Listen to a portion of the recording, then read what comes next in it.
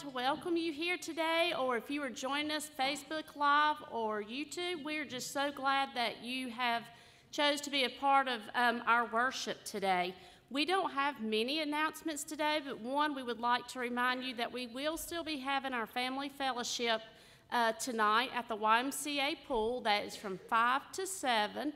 We ask that if you come out to join us for that, that you bring your own basket. So fill it with whatever your family wants to eat. We're not going to have a covered dish table or anything, so pack your basket for what your family wants to enjoy, and that will start at 5 o'clock tonight. Is our deacon still doing ice cream? And our deacons will have homemade ice cream, so if you forgot, deacons, you still have time this afternoon to go get your supplies for that. Also, if your child signed up to do the Ridge Kids Day Camp, that starts this Wednesday, for our K through 5th graders, you will come to the foyer of the Family Life Building, and that is where we will do the check-in of the temperatures and take your lunches. So that is important that you don't forget to bring your lunch with you each Wednesday. But that is all that we have today. We're looking forward to that, and we are so glad that you are with us today. So at this time, if you would just join us in a moment of prayer. Thank you to Heavenly Father for this day. We just thank you for the opportunity to come together to worship, Lord. We just ask that as we go through worship, if it's through the song, if it's through the message that Eric leads us in, that you will just open our hearts and minds, put away what we're going to decide that's going to go in our basket today, what we're going to do for lunch today, and let us just soak in everything that is given to us today. We thank you for this day. We ask that you be with those that are unable to attend with us as they may be healing from a surgery or a sickness. We just ask that you covet them and be with them throughout the day. And we just thank you for the wonderful school year that these teachers and students have been able to go through, and we just ask that you continue to be with them in the days to come. And in Christ's name I pray, amen.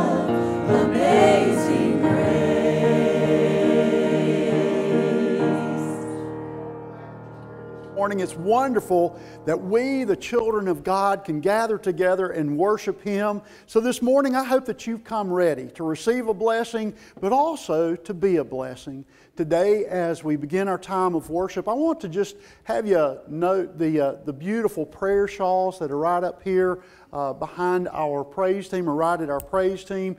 These shawls have been put together by some very loving folks. And occasionally we take time to be able to just offer a blessing upon those shawls. It doesn't give them any magical power or anything like that, but what we do is we pray over these because we know these shawls will be going to people who are in need, people who are hurting, people who are dealing with illnesses, people who are suffering losses. And so these are a blessing that are going out into our community. And so this morning, I'm going to ask you if you would join me in a time of prayer as we seek God's blessing upon those shawls and upon those people who will be receiving them. Let's pray together, okay?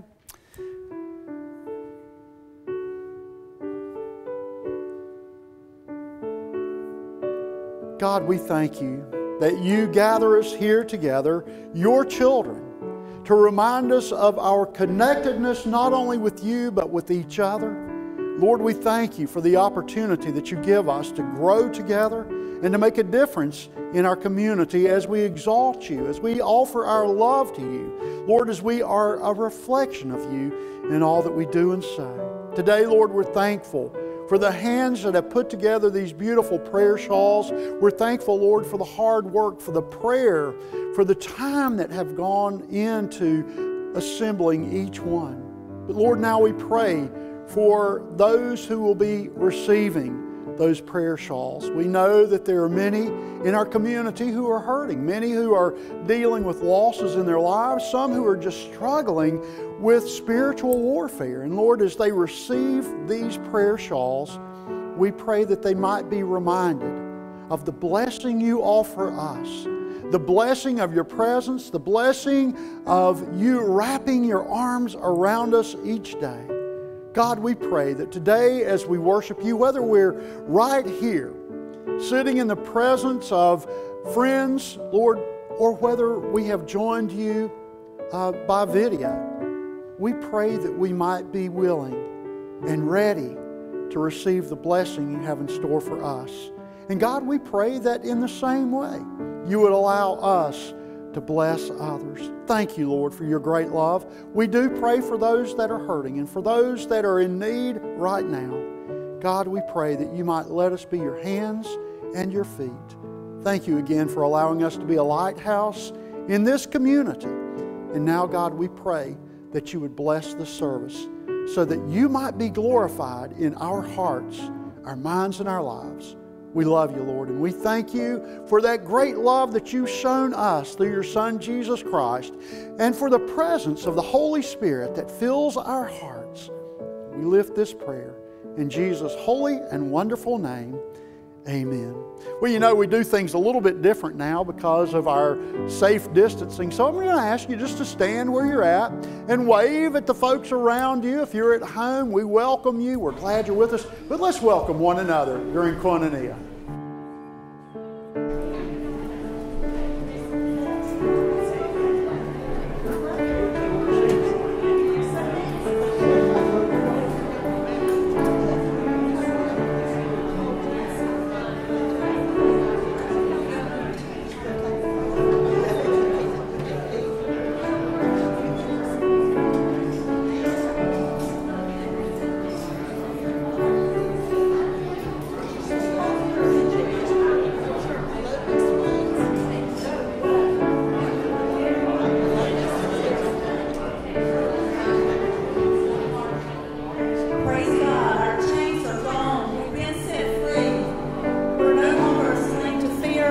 We are the child of God.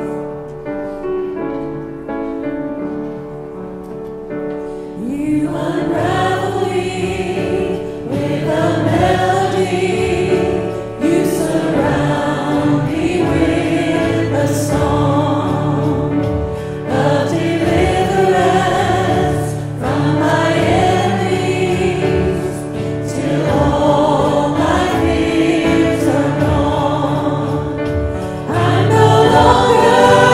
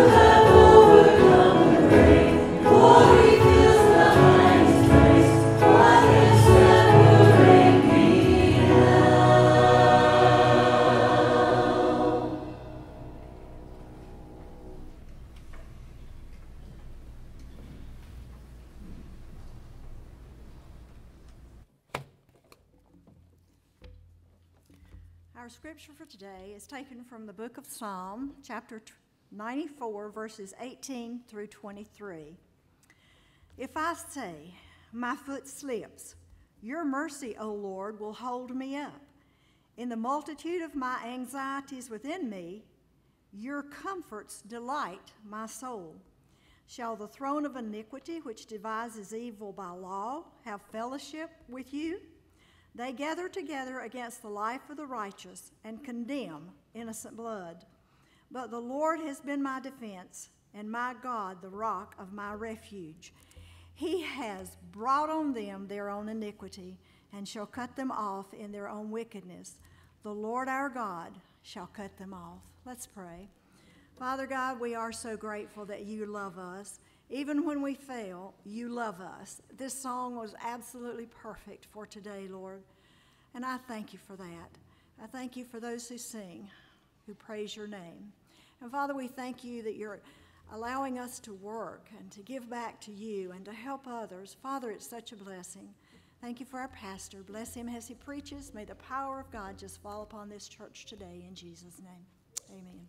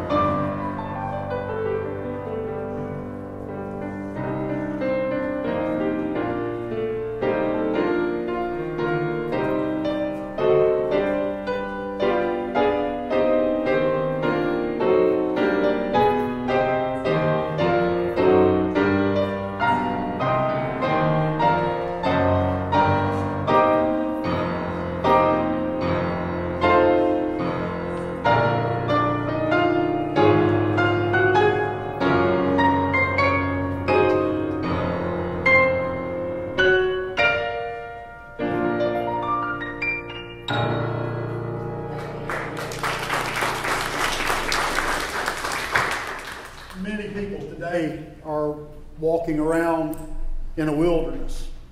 Some are dealing with an emotional wilderness, or maybe they feel as though they have been separated from friends and they're experiencing a physical, relational kind of wilderness. Some of us are dealing with spiritual wildernesses. God has been faithful to us throughout the ages. And as He was bringing His people out of Egypt, He wanted to remind them that He was blessing them. And so He instructed Moses to tell Aaron to bless the people with a very special blessing. And today, as we enter into this time of worship, we hear the words of that blessing as we hear the song, The Blessing.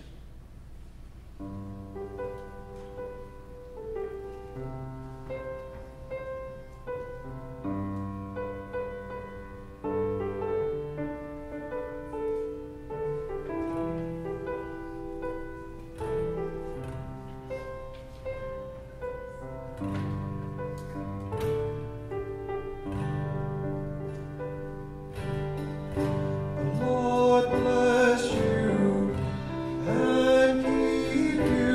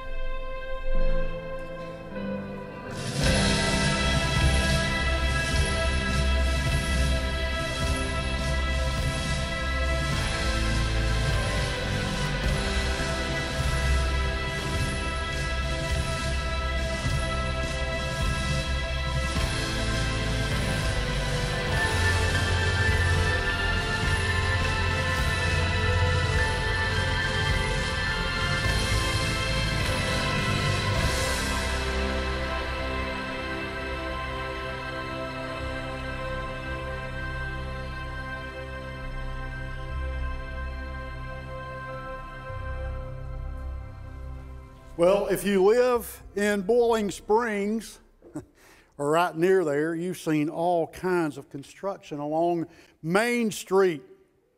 All kinds of new things are being built, but in order for something new to be built, other things had to come down. Other things had to be destroyed so that new things could move in. And the same is true for us spiritually. If we expect for God to do a great work in our lives, if we expect to receive the blessing of God, we must be willing for Him to come in and destroy the old, to get rid of the carnal, the selfish, the self-centered us, and allow Him to dwell in our hearts, in our minds, in our lives, in our souls. He must take over every aspect of our lives. No stone can be left unturned, and that's the way that we so often want it. We want God to come in and clean up what we want Him to clean up. We want Him to clean up our messes, but there are certain sacred places that we hold so dearly that we don't want to hand them over to God. But in order for God to do His greatest work, He must first do His greatest destruction. He's got to get rid of the old in order for the new to be built. Now look, that's something that we need to realize as believers, is that God wants all of us. He doesn't want part-time Christians. He doesn't want people who say one thing and live another way. He wants people who have a talk that matches up with their walk. He wants people who are into His Word. He wants people who welcome the Holy Spirit. He wants people who accept His Son, Jesus Christ, as Lord and Savior. Over these past weeks, we've talked about who Jesus Christ is and the many beautiful aspects that He brings into our lives. And whenever we talk about Jesus Christ being the destroyer, it sounds like a negative thing. But the truth is, when you look at how He destroys and what He destroys, and when He destroys, it's a very beautiful picture of His love. Because Jesus, God, will never take away the things that will glorify Him. And that's really what our lives are all about. If you call yourself a child of God, then you are going to be a reflection of God. And if there are things in your life that hold you back from being that reflection of God, then those things need to be taken out of your life. I don't know whether you're dealing with an addiction or whether you're dealing with some kind of an issue in your life where you just can't let go. But that's what we have to do. We have to be able to let go of ourselves. We have to be able to let go of those things that we think are important and allow God's importance to dwell in our lives. Today, we talk about Jesus being the destroyer. I love to watch war movies. I sort of grew up doing that. Never been involved in a war except for my own spiritual war. But I love to watch the war movies because typically at the end of a war movie, you're going to see someone, some side, some philosophy is going to have to completely surrender to the side that has won the war. Now, I just want to let you know this, that there's been a war going on in your life since the day you were born. You may have not realized it, but there's been a war, and sometimes that war has been played so subtly that you don't realize that the battle is even taking place. But there's been a battle for your soul from the day that you were born. You were born into a sinful world, and we are all prone to sin. Your sin might be different from mine, but we're all battling the same opponent, and that is Satan. Here's the deal. We can't do that on our own.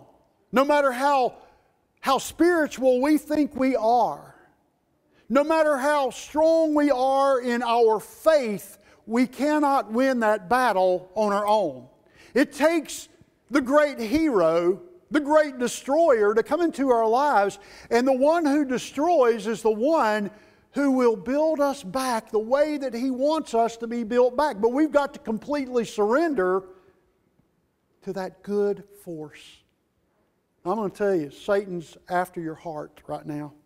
He's after your soul. I don't know what battle you are facing this week, but I'm going to guarantee you that every person who's sitting in this congregation and those who are viewing today, you've had some kind of battle in your life. You know what that battle is.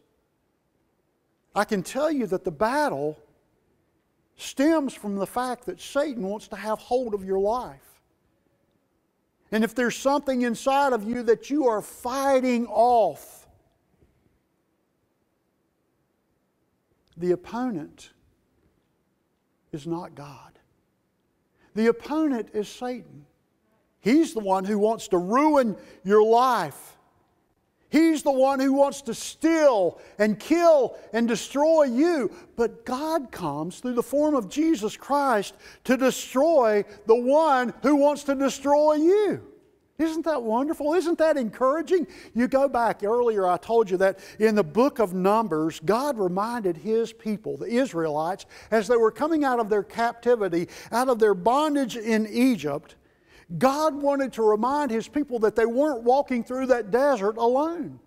He wanted to bless them, and He wanted to remind them that the blessing went beyond just that generation. It went to their children and their children and their children on to this generation. God has blessed us throughout our existence. And He wants us to remember the blessing. He wants us to remember that He has given our lives purpose and that He created each one. I love to think about this. That in all of creation, in all of the beauty, all of the splendor that God has created, He made you to be part of that creation. How wonderful is that? That God made you to be part of His creation. The other day I was talking with one of the discipleship groups, and we were talking about how God so beautifully decorated the world. And the thought that came out of that was, you are part of the decoration. How wonderful that you are part of the decoration, that God has created you in a beautiful, wonderful, unique, and special way to decorate His creation. He doesn't need us, but He wants us because He loves us. And He was willing to hold on to us by dying for us. What a beautiful gift we have. We will never understand how beautifully God has created us until we surrender who we are. There is this beautiful cathedral that stands in a Swiss village. And in fact, the name of the cathedral is the Mountain Valley Cathedral. Beautiful stained glasses. I mean, it's a very ornate cathedral, beautiful woodwork. And inside of that cathedral is this magnificent pipe organ. Years ago, that pipe organ developed some issues and it was out of tune. And no matter how beautifully the organist would try and play that beautiful instrument, the notes that were coming out of it were very sour. And so experts were called in to try and repair this beautiful, grand pipe organ. And for over 2 years, people tried to work on that and correct the problems, but all attempts failed. Nobody could correct the problem. And then one day, an elderly gentleman came to the cathedral and spoke with the sexton and said, "Could I try my hand at repairing the organ?" And the sexton said, "Well, we really don't have anything to lose. We can't even play it now because it's so terribly out of tune." And this elderly gentleman began to work on the pipe organ. And for 2 days straight, he worked diligently. After those 2 days of work, he began to play the pipe organ, and it was magnificent. Every note was perfectly pitched. And this gentleman began to play, and that pipe organ had such great volume that throughout the village people could hear this beautiful song being played. People were amazed. For 2 years they couldn't even listen to the pipe organ, and now it was being played, and it was so beautifully done. Everyone wanted to know who this man was. And so they asked him, and he said, well, to be honest with you, about 50 years ago, I was the one who installed this pipe organ. I knew how every note should sound, and I knew how to make those notes sound perfect. And he said, and today I wanted to come back and reconstruct what I knew was so beautiful. It's a great image of how God is in our lives, because as we go through life, we lose our focus and we become out of tune with what God really wants for us. But the Master is always ready to step in and reconstruct our lives. He's always ready to get us back in tune with the beautiful harmony He's developed for our lives. The problem in the world today is so many people have walked out of step and out of tune with God that they've just gotten used to it. The notes that are being played are so sour and so bitter, and we've become so accustomed to that we don't even recognize that there once was a beautiful song. Folks, if we could just turn our hearts toward God, if we could just turn our hearts toward home, if we could just lean on our Creator, if we could just depend upon the one who created us, oh, how much more beautiful this world could be. In the Scripture today, we discover that as our lives have been broken over time, and as we have become out of tune with God's desire in our lives, there is this way. There is this way where we can overcome our selfishness, our disobedience. We can overcome our missteps. We can overcome singing our songs out of tune. I'm not just talking about literally, I'm talking figuratively here. The songs that we hear coming from so many people today are not songs of love and rejoicing. They're songs of hate and bitterness. God says, I love you. I love you enough that I'm willing to come in and to destroy what has been destroying you. I'm willing to come in and take away the pain and the sorrow and the anxiety and the fear and the hurt that you've been experiencing. In 1 John, we hear these words. 1 John 3, beginning in verse 7, we hear these beautiful words. Dear children, do not let anyone lead you astray. He who does what is right is righteous, just as He is righteous. He who does what is sinful is of the devil, because the devil has been sinning from the beginning. The reason the Son of God appeared was to destroy the devil's work. No one who has been born of God will continue to sin, because God's seed remains in him. He cannot go on sinning because he has been born of God. This is how we know who the children of God are and who the children of the devil are. Anyone who does not do what is right is not a child of God, nor is anyone who does not love his brother.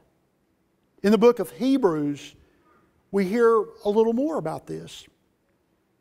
In Hebrews 2, beginning in verse 14, since the children have flesh and blood, He too shared in their humanity, so that by His death He might destroy him who holds the power of death, that is the devil, and free those who all their lives were held in slavery by their fear of death. There's so much to this. First of all, we want to acknowledge this. Jesus Christ comes into our lives to destroy Satan's plans for you. God comes in through the form of Jesus Christ to destroy the plans that Satan has for you. Satan has the plan to destroy your life. That's what he wants you to do. He wants you to live in fear. He wants you to worry about every aspect of your lives. He wants you to live life on your terms rather than on the terms that God has established for you. In other words, He wants you to live a self-centered life. And boy, does that not sound like our world today.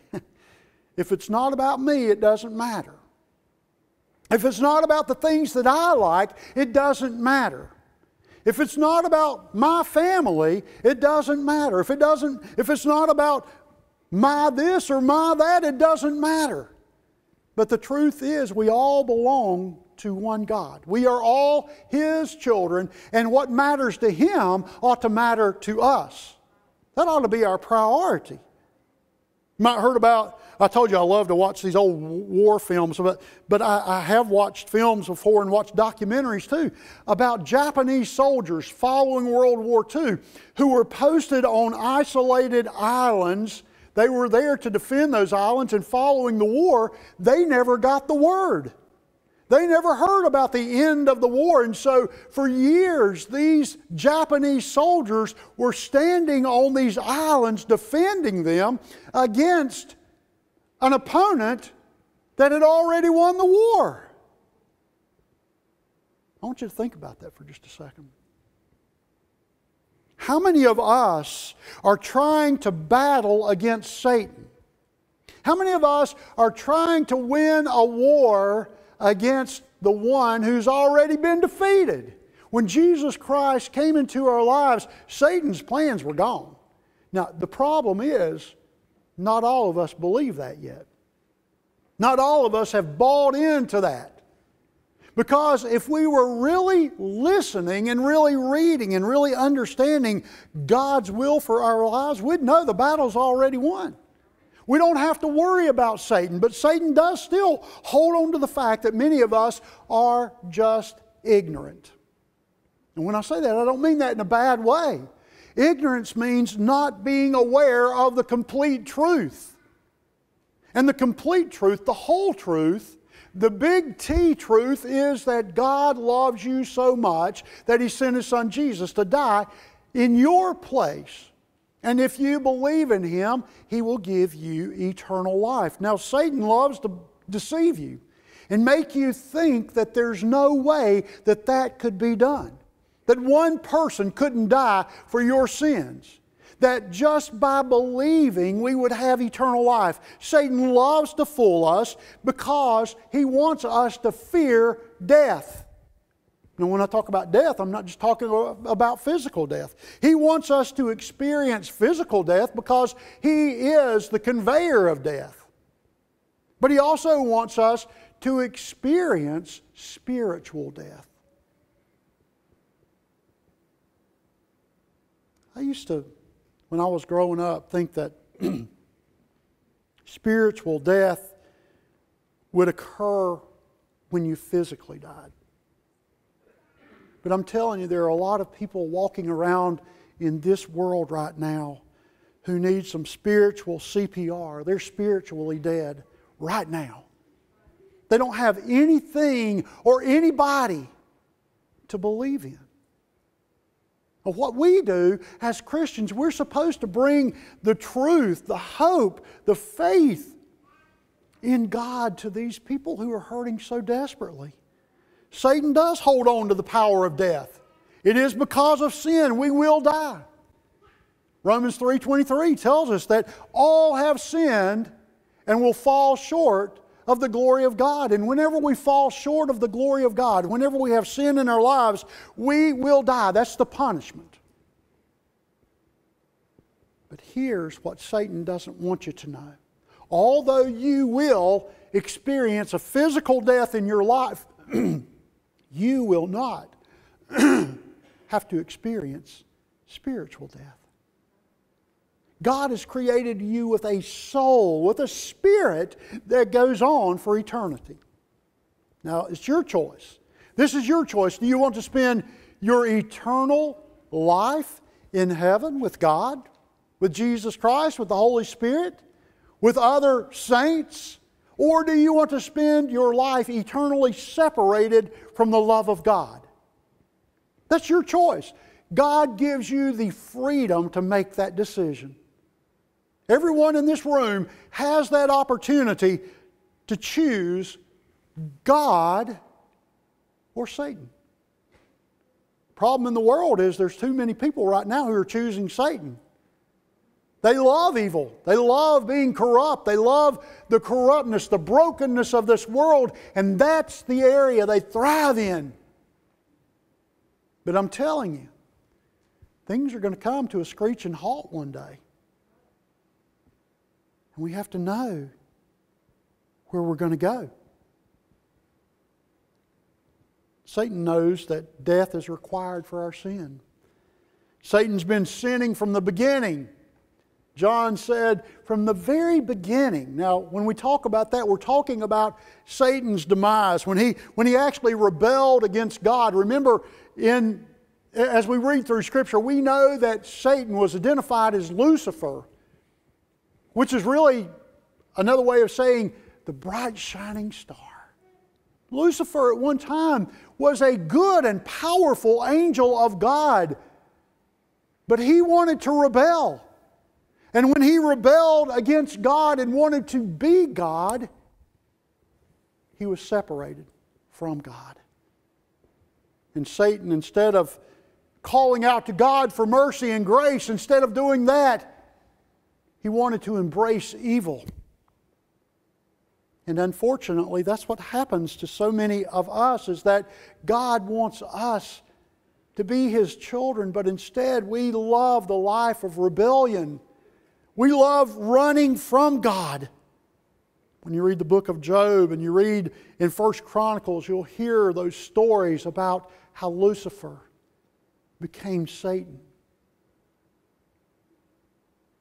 Unfortunately, there are a lot of people in this world who could be bright, shining stars for God's glory, but they've chosen lives of selfishness. And Satan loves that. Satan absolutely loves that. I want you to know that Satan wants to take you down with him. That's his objective. He doesn't want to be in hell alone. He wants you to be there with him. You might have heard about the two boys that were walking home from Sunday school one day, and they were having this great conversation about the lesson they had heard, and they'd been studying about the temptation of Christ and who the devil was. And one little boy looked over at the other one and he said, "Tell me, man, do you know who the devil is?" And the other boy looked at him and said, "Oh, it's the same thing as Santa Claus. It's your daddy." Well, that's not quite true. Now, Satan is a real entity, okay? Satan is real. And people who want to fool us, people who want to make us believe that there's no such thing as Satan, those people are being used by Satan. Satan does want to take you down. You know, if you've ever done any training in life-saving, that if someone is drowning, the thing you have to worry about is trying to save that person. Because when they're drowning, they're trying to pull you under with them so they can get on top of you. And that's a great illustration of how Satan is. He is drowning in hell. And he wants to pull you down with him. But God's beautiful plan is this: to come and to destroy Satan's plan. He's not going to let you go down if you don't want to go down. God is going to take care of you if you want Him to take care of you. God will bless you if you want Him to bless you. But He won't do that if you are holding on to the coattails of Satan? How can God bless you if you're holding on to Satan's coattails? In Enterprise, Alabama, when you go through that small area, there's a monument built there. Really an unusual looking monument. It's a monument built in the shape of a boll weevil. You think, well, what in the world are they thinking there? The boll weevil was actually a blessing for that area of Enterprise, Alabama, because that whole community, that whole area was a farming area, and at one time they invested all of their resources in growing cotton. And then, one time, there was this great plague by the boll weevil, and it wiped out all the cotton crops. And so, because every cotton crop was wiped out, the people of Enterprise, Alabama began to diversify. They began to bring in new industry. And so, today they celebrate the boll weevil because, in fact, let me read to you the inscription on that boll weevil. In profound appreciation of the boll weevil and of what it has done as the herald of prosperity, this monument is erected by the citizens of Enterprise, Coffee County, Alabama. They celebrate the boll weevil because it drew them closer to a better understanding of how to diversify and how to make money. They didn't invest in just one thing. Now that's a great illustration for us as Christians. You and I, although we realize that Satan is the enemy, recognizing that will draw us closer to God. When we recognize how destructive Satan is, it will draw us into God's presence. It helps us really to understand who the enemy is as we have conversations with our God. Jesus came to this place not just to defeat Satan's plans, but also to save us, to save all of humanity, but specifically to save your soul. Jesus came to save your soul. We have been born into this world of sin. We are sinners. We've got to admit that. We're broken people who need God. And if we don't admit that, then we are just fooling ourselves. Every person's a confirmed sinner. You're confirmed as a sinner. You might have heard about the church that was having a worship service on Halloween. And there was a man who was out in the community. He was headed to a party, walking to it, and he was dressed like the devil. And this terrible storm came up. And so he ran to the closest place he could go. He ran into the back door of the church, and everybody in the church saw him, and it scared them to death, and they all just left the place except for one little old lady sitting in the back. And she said, "Hey, don't bother me. I've been on your side all the time." Sort of scary, isn't it? Sort of scary, isn't it? When you think about the fact that God has come to free us. One of the songs that we sang a little bit earlier is a beautiful song that reminds us that we're no longer slaves. We don't have to be slaves to fear. We don't have to be slaves to sin. God says, I've got this, and I've got you. And I'm never, ever, ever going to let you go. I love you. But we have to come to that point of surrender. We have to come to that point when we say, Lord, take me as I am and make me what you want me to be. We are going to die. Woody Allen once said, I don't want to achieve immortality through my work. I want to achieve immortality through not dying. It ain't going to happen. We're all going to die. And the question is, where do you want to spend all of your eternity? I've been on this earth a little over 60 years now, and those have been the quickest 60 years I could have ever imagined. I remember my parents and I remember my grandparents talking about how fast time goes as you get older. It's so true. I mean, I see some of you nodding your heads. You know what I'm talking about. It goes by way too quick. We don't have much time left. So what are you going to do with the time you've got left? What are you going to do with the time that you've got left? God has come through Jesus Christ to wipe out Satan's plans of destruction for you, and God has come through Jesus Christ to save you. So today, I just want to ask you this. Are you willing to accept God's plan? Are you willing to submit yourself to His desire for your life? Are you willing to come before the throne of grace and ask Him to destroy the old and rebuild you brand new? This morning as we sing a hymn of invitation, my prayer is that you would surrender your life, that you would allow God to come and do His greatest work in your life. I know His greatest work is still ahead, but we have to believe that. So this morning, let's all stand together as we sing a hymn of invitation, and you respond as the Lord is leading you.